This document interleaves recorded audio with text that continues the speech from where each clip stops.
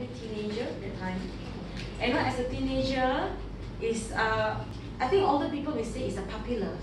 You know what? You put your mentality when you were a teenager, it's not puppy love. Okay, I really love him so much. I love him so much. Wow. Yeah. Until now, yes. Also. So, but I think along the way, until we came to Singapore to study, my parents didn't like him. Okay. My parents didn't approve our relationship with the reason of he is not stable enough. He has no income yet. I cannot see a bright future that if you were married with him, and so on. So this is when we were senior high school. Yeah. So when we were in a courtship when we are here.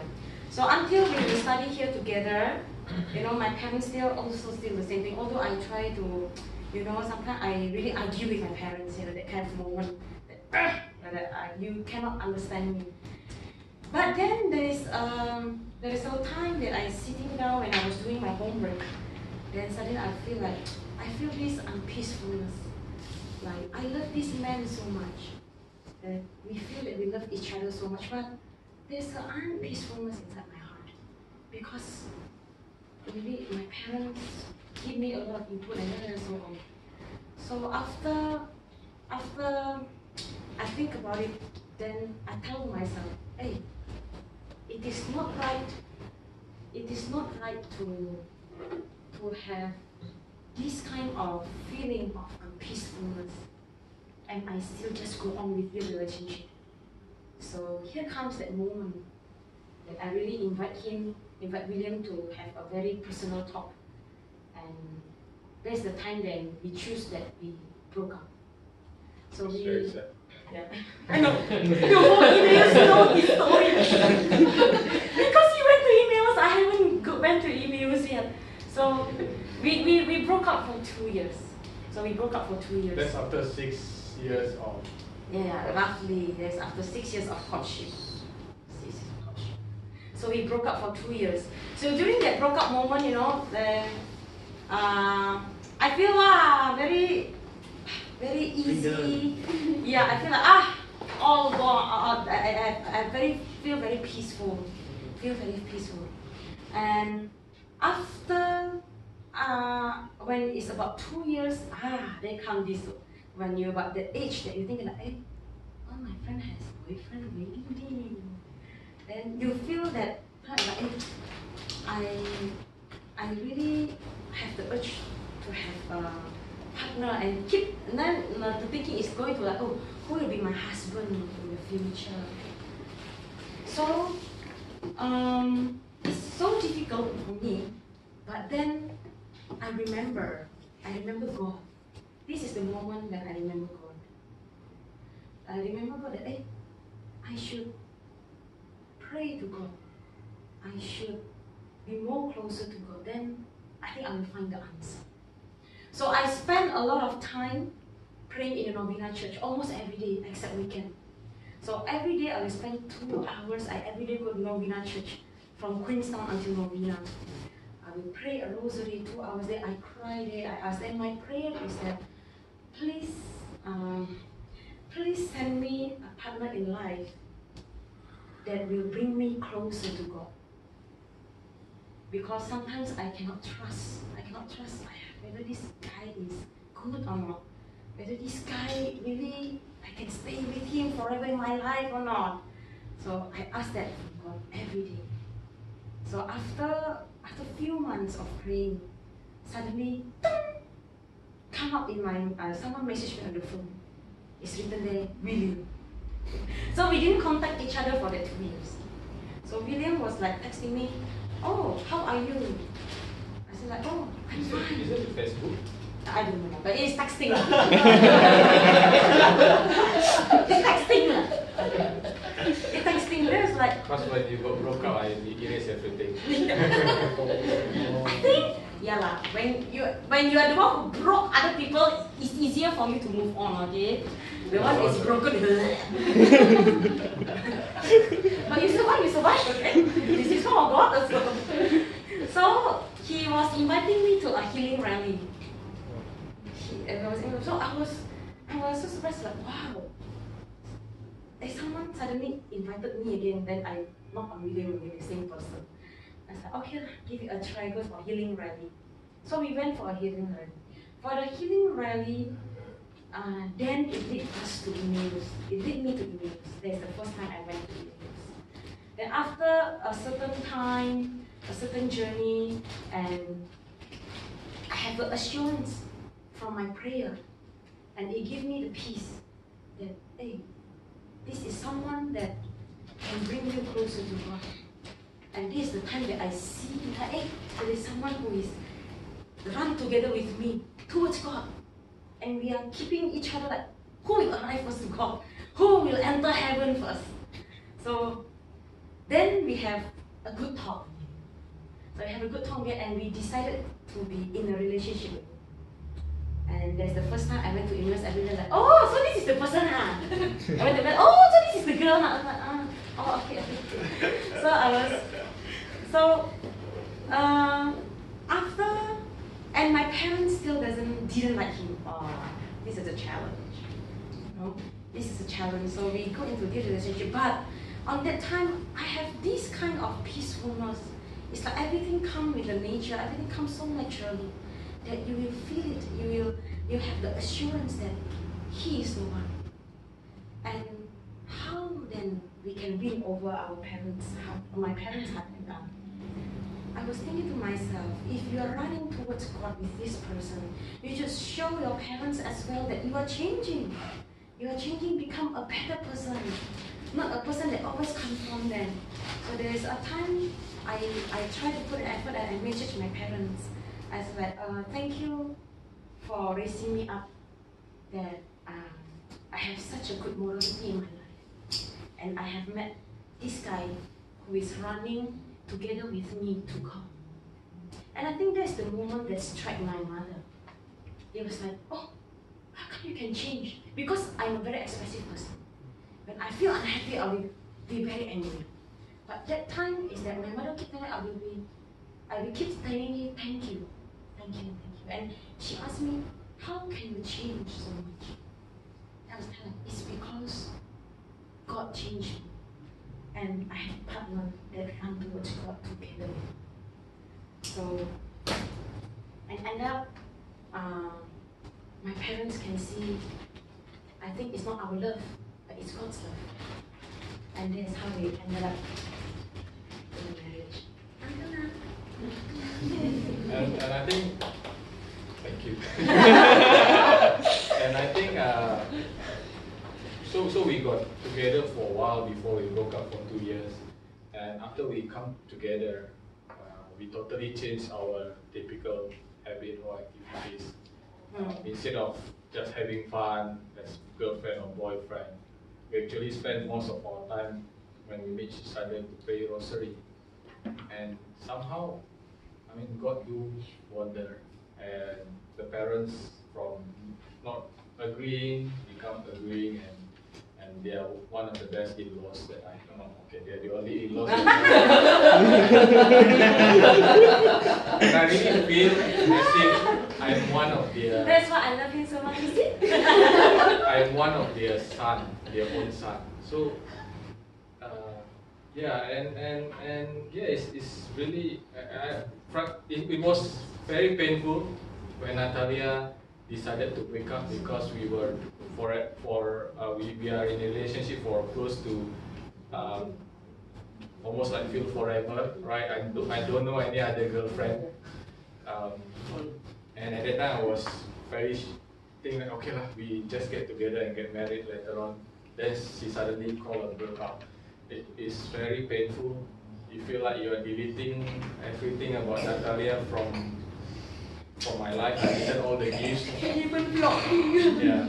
But looking at it now, or looking at it after 6 months or 1 year after the broke up, I feel very grateful. I think that is one of the best moments that I have. To be single again, right? and to have that clarity that, yeah, and when I invite her, actually, I'm very happy with my life, and I'm really inviting her for the intention of evangelization at the time. Yeah. That's really the intention at that point. I don't even thinking of finding a girlfriend because I'm so happy with my life, and yeah. So God just do wonder, and when you really look for Him, and you look around. Of course, remember to look around, right? He gives you someone that will stay with you until you're old and help you to be closer to God. I think what we want to share from our experience is that we are not urging you to break up with your partner, please. It's not the moral of the story. Thank you for making that clear. Yeah, it's not, please. But what we want to address is about the discernment. The discernment is very important. It is very important. You know, sometimes people just want to be denial. It can be like, I can be just say, I've been with this man for 6-7 years already, then I just feel unpeaceful, I feel not joyful, then I just break up, I don't want to know. You know, Hokkien say, boho isu. It means, don't feel good, don't want. It's okay, we just carry on with the relationship. I mean, if that feeling come to you, you need to sit down and quieten down your heart. You really need to sit down and pray. And you need to discern about it carefully. The discernment can be, the result of the discernment can be a positive one, be a good one. Can be, but it also can be a negative one. What we want to address is when the discernment come up is a negative result. I mean, it's not a good result. It means I choose to broken up. I choose to break up. Then you must have the courage. Don't hang the other party. You have the courage to have a serious talk about it. Talk about it. Honestly speak about it. And if of course, if the discernment is positive, it should be happy lah, okay? And you should get married as soon as possible. yeah. And now we want to continue. How can we decide that we go into marriage after our parents is so good, our parents agree with our relationship, everything, we still go on. How then we decide, okay, this is the time that we need to enter marriage. This is the time. Because our expectation towards each other has been changed to become a higher standard. Like, I want you to tell me everything about your life. Why you never share with me what happened in your office? I will ask him about that. Then she will just answer like, I don't think it's important to share. So after that, we have this kind of issue. Then we talk again. We have a good talk again. We talk. I tell them, I feel I have this issue with you. He feel I have this issue with me. Then we talk about then we have conclusion that our expectation towards each other is going deeper, and that is when we decided to go into a marriage. I think this is the time. This is the time, because when you enter into marriage, your expectation towards each other is different. That is where the wedding vow takes place. And I think last time we had the urge. We also have the urge of like, maybe let's just stay together. You know, it's so difficult. I Queenstown, you stay at Jurong there. It's so difficult for me to travel here. I send you here, I send you there, and then I go after that. Then we was like, okay, no. If you want to stay together, let's go for a church wedding. So that is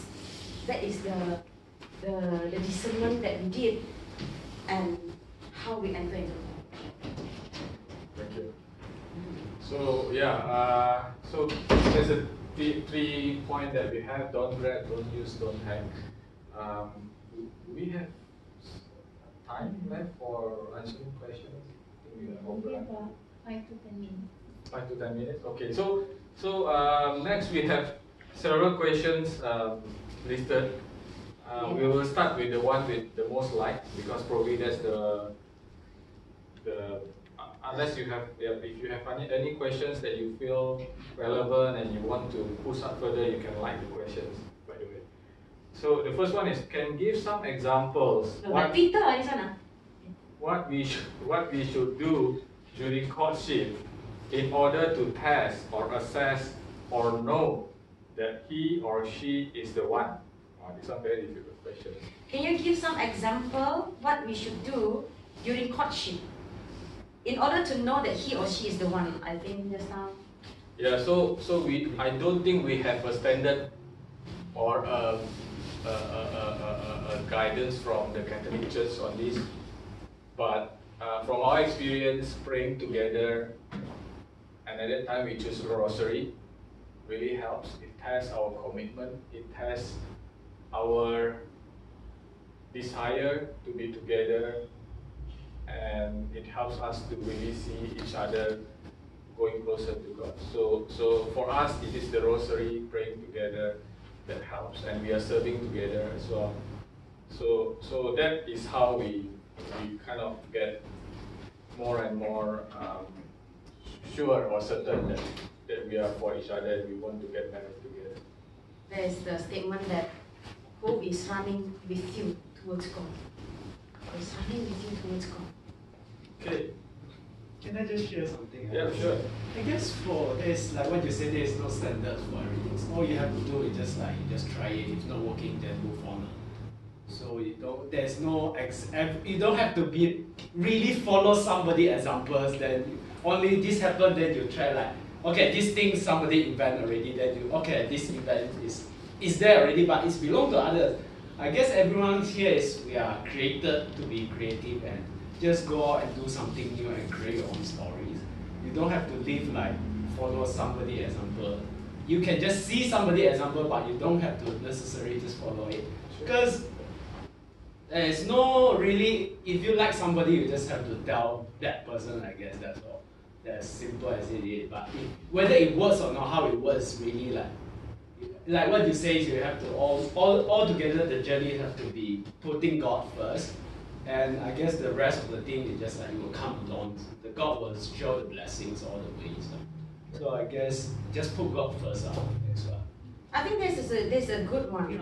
I think there is a good one. I think in a relationship, whether it is with our partner or with a human being, with the nature, with the animals, everything. I think there is no certain example that we should follow, but very sure that there is one thing that we must follow. There is one thing that is correct, which is, I think it's a good one. I think God must be the center of everything. God must be the center of everything. And we are following God. We are following God's mandate. We are following the scripture's mandate. So frankly speaking, I don't really spend, so my discernment is very natural. Natalia spent a lot of time praying, and she kind of, I think for ladies is typically you have more concern in choosing choosing the one, right? But for me,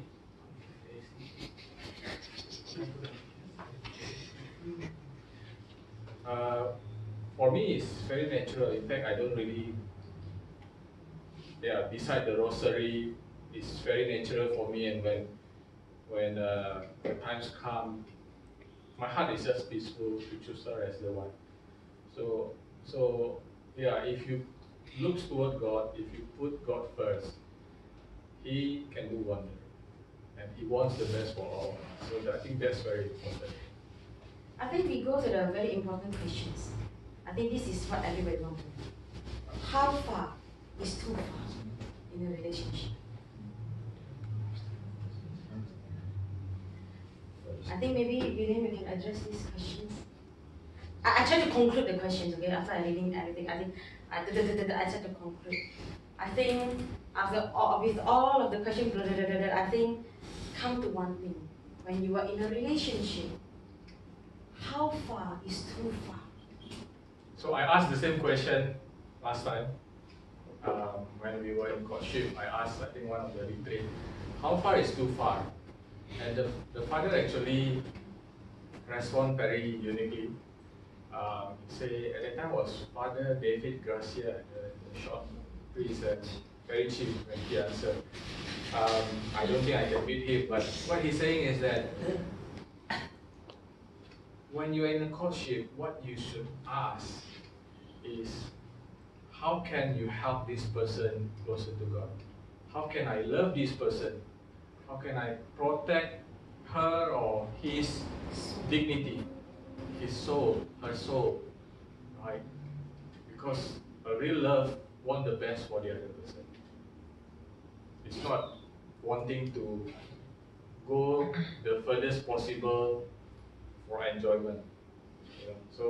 So it's again, I don't think there is a real guidance on this, but of course, the measurement stick that we should put is how actually we live this, we love this person. So it's similar to the second point, which is don't use, right? Instead of using them, instead of finding what is the maximum limit I can go to, you find how to love them to the maximum, how to make them a better person, how to protect their dignity as a woman, as a man, right? And how to help them to be closer to God. So, yeah, so that's essentially the answer. I think for the how far is too far, that's another one. Like, I think what most people want to know is what kind of action I can do, what kind of action I can do with my partner. So I think if holding hands, when we're in a relationship, if just holding hands like this will create arousal, then I think it's a no. So there is no guideline, so you must see yourself and your partner. If hugging when you are in a relationship will create arousal, I think it's a no-no. I can tell you this is a no. We should have a no and a yes answer. I think for God this is a no, when it's create arousal. If kissing will create arousal, then you must tell yourself no. If staying together will have a temptation for you to do the action that will create arousal, I think there is a no. So I think for Catholics, it's very difficult for us to say no or yes. But in the scriptures, there is no or yes, and this is a no. When it creates arousal, when you are not in a marriage, it's a no. So if you cannot hold it to do it, please and find a priest, sign up for a church, marriage, listen about it, approach a priest, and please go for a marriage. I think maybe there's a time for you to discern whether you need to go for a marriage. Okay? Okay, I think one last question is, this is a real question. Why do we need to get married? Are you asking that question? What? Are you asking that real question? Yeah. That's the question. Why do we need to get married? So, why do we need to get married? why not? I think why we need to get married. You may or you may not. So there is come the part of discernment again. To discernment, this word discernment is very important. It is very important. I think the question is when you are in a relationship, it's boyfriend, girlfriend. Why do you need to end it as a marriage? In marriage, the question is not so much talking about whether should I get married or should I be in a relationship. Yeah, I think yes. Thank you for offering that. That's my question. Okay. So I think that is relevant to question the point number 3, right? The intent of discernment. I mean, the intent of courtship is actually a discernment period, right? So you don't do courtship for the sake of courtship, right? It's a means to an end, right? It's not the end in itself, and God instruct all of us to, I forgot the exact word, but to get married and multiply, right? And yeah, so it is just one of the vocation that we can choose, we can have, which is the common vocation in this world, right? Beside the consecrated life. So yeah, I think it's about time. That's why. But yeah, so it is a must to get married if you are discerning that, okay, and you realize that, being together with someone else is your vocation. There is no vocation that is only girlfriend and boyfriend forever. You have a vocation of consecrated life, either as a priest or as a lay, consecrated lay, right? But there is no vocation as a girlfriend and boyfriend. It's not in the nature, because when you, when God gives us instruction, it's actually for the good of us, and I believe it is in our human nature. So when we think that consecrated life is not our choice of life, is not the one for us, the other flip of the coin is married life, right? And it's not girlfriend and boyfriend life. It's not a valid vocation in the Catholic teaching. I think it's from the scripture itself, in the event when Jesus made his first miracle is when in the wedding of Cana, when Mother Mary asked Jesus to change the water into wine in a wedding in Cana. I think that is the moment when wedding has become very sacred in Catholic teaching. Wedding has become a sacrament.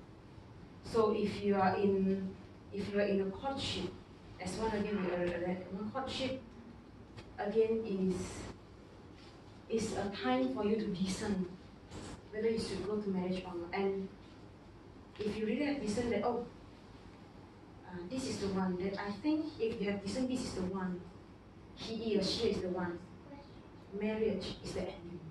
We should have the ending story. So marriage is the ending story. Okay. Any more? Okay, right. The question is, why do I need to get married? If you are in a If I'm in a relationship, why do I need to get married? I guess for me, the answer will be like commitment. Because during the marriage, there is a vow you have to make. It's a promises. I guess it's between the girlfriend and the boyfriend. It's just like, if you don't like this person, you can break up any time. And there's no commitment in between. But when you are married, there's a sacrament that, there is a commitment you make, the promises in between. So I guess the difference from it is just like, you make a promise, and this is what the promise you give to this person, and this is the person exchange the promises. And also at the same time, you'll receive the blessing from the both parents, I guess, and also from the Lord and also from the church. And just like officially you're being like, you are in this relationship and you are serious to each other. It shows that. So that you are no longer like, it's a play games, like, it's a games, but you are up to the next thing in life. So there is something, for me, it's a commitment you make for each other, which is, it's a very sacrament and it's a very sacred thing.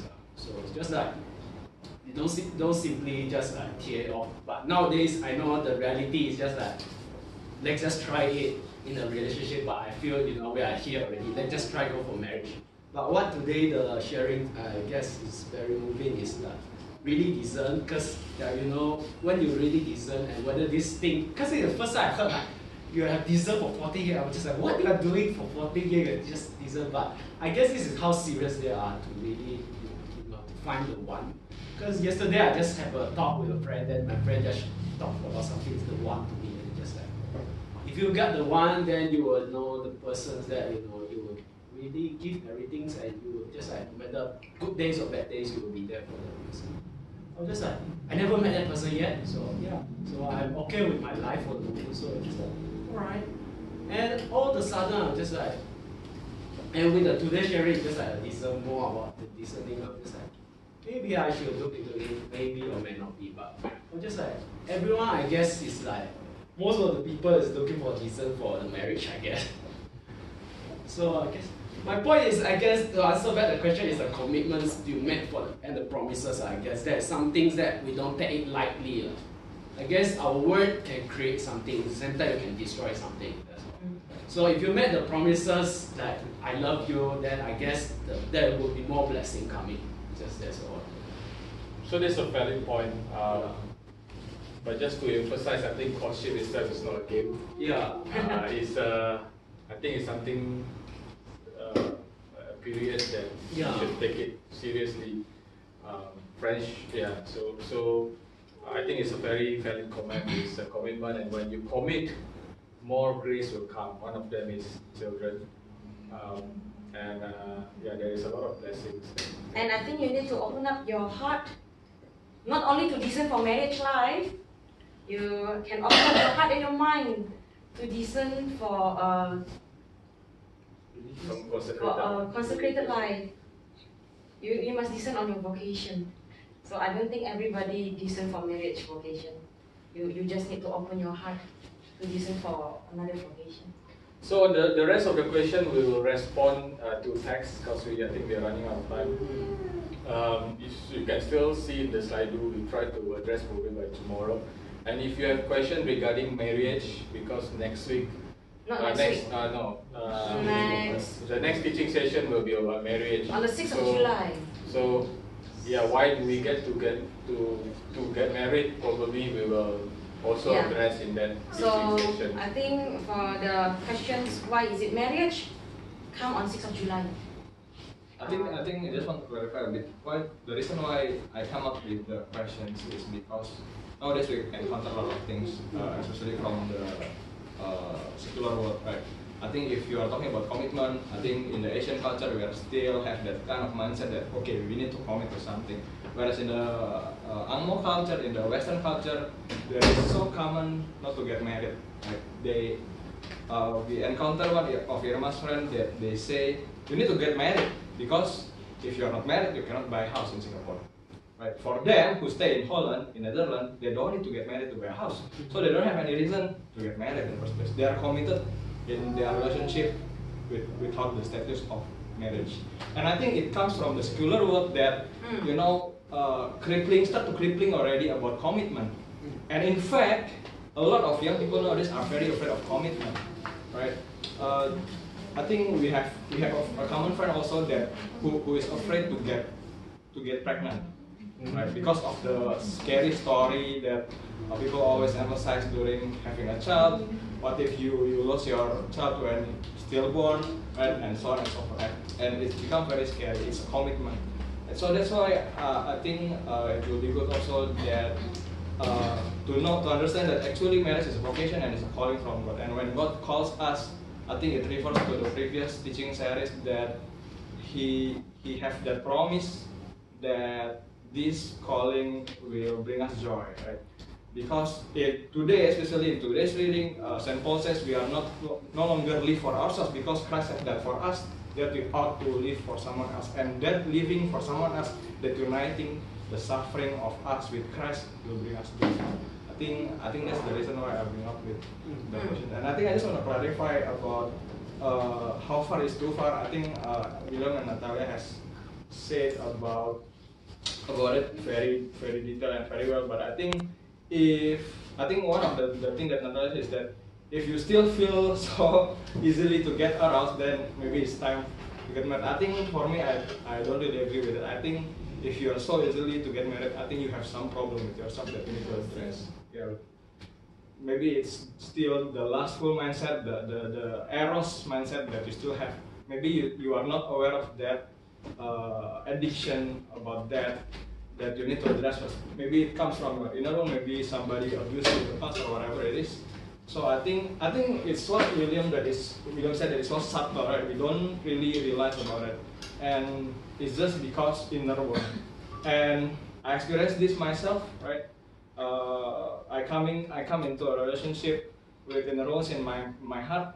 I don't feel acknowledged in my family. That's why whenever certain things not going to my way, then I will get mad to Irma. So now okay. So I think it is important to get into a relationship, knowing who you are, where you are come from, what are your Your intention. weaknesses, but I think at the same time, it doesn't necessarily to be. I must be perfect first before. Of course, that's the ideal, but I think in the journey also, as we are journeying together with God, helping each other to be better, then that's when all the wounds being brought up and to be addressed. That's why I think it's also important what William say to run together towards God. Because if you don't run together towards God, I don't want to have such a lousy boyfriend or girlfriend that I'll just leave it, and it will inflict more pain, right? So I think that's just a short clarification. Okay, so let's just thank William and Thank Anna. you.